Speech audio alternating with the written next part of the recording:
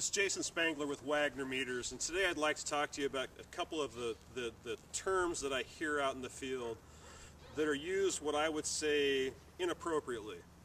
The first two are actually used interchangeably, and they definitely don't mean the same thing.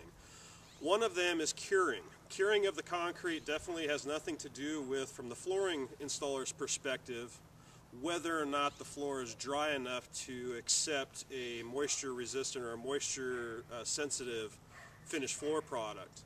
A lot of times when you're talking to general contractors and or flooring installers, what you'll hear is you'll hear the term cured and dry as being used interchangeably. And so keep that in mind when you're actually talking to the different trades, because you may be thinking that you're talking the same thing, but you actually aren't. The other term that I use a lot, that I hear used a lot, is hydrostatic pressure.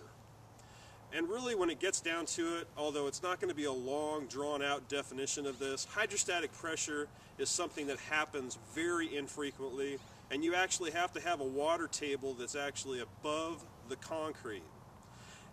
When I think about it, and I think about hydrostatic pressure, and just pressure in general, I mean, really, you'd have to have this kind of pressure to really blow the floor off.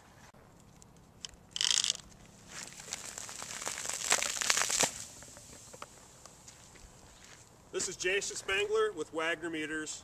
Good day.